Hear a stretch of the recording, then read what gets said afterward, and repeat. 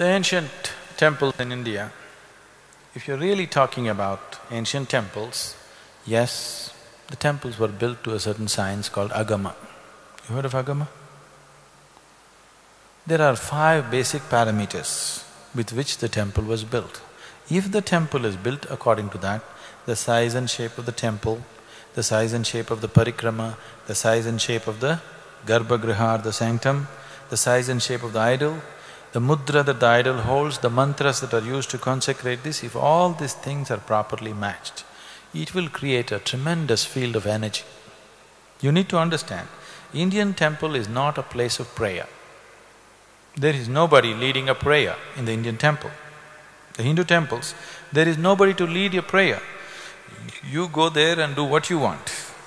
Nobody telling you must sit down and pray and do this or that. Though now you started the request sheet, paying 5 rupees and telling God what he should do, you started that recently. Otherwise, your culture told you if you go to the temple, they did not even tell you must pray, but they told you must sit there for some time. Is that so? Still exists in South India, in North it is gone. In South India, still families are aware that if you go to the temple, you must sit there for a while. Now you just touch your bottom and go away, touch your bottom to the floor and go away, or you sit there and discuss your neighbor or the cinema or something else. The idea was, if there is a strong field of energy, you simply sit there quietly and imbibe this. So the culture told you, first thing in the morning, you have a shower, go sit in the temple, then go out and do your business.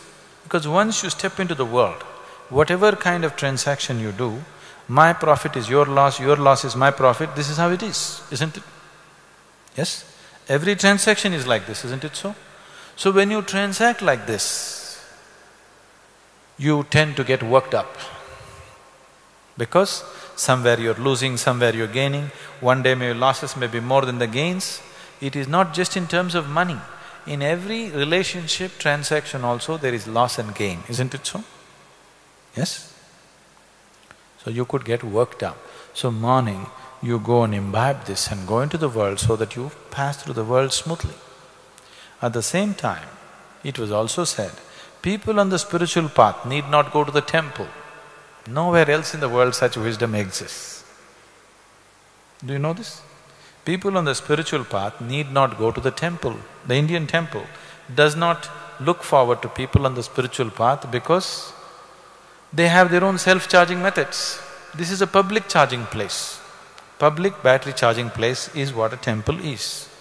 Now you invented your own self-charging method, no need to go to the public place. You are from Tirupur? No.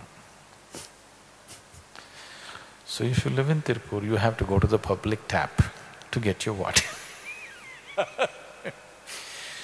Now you got your own tap in the house. Now you're not going to go and stand in the queue there, isn't it? That's all the difference is. That's a very wise way of conducting things. But now you're building the temples just the way you build your shopping complexes, probably for the same purpose. That's a different game altogether. About the lingas in the temple.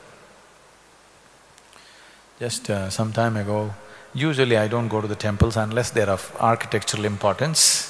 I never go to the temple because I have nothing to seek in a temple. I got self-charging systems. There is nothing that temple can add to me in any way, so I don't go. I don't even go to this one. I just created it for people. Once in a way, when something is happening, I go. Otherwise, I don't. So, some time ago when I was in Himalayas, I just went to this Uttarkashi temple. Oh my God, this lingam you must see. It is bursting with energy, 2,250 years old. It is like it was done yesterday. It is bursting with energy. You must just go there and see. Just the presence is so fantastic. Dhyana linga is also like that, but that is unidimensional linga. So it is more aggressive. This happens in a subtle way because it's multidimensional. It is much more subtle, but there it is very, very unidimensional and strong.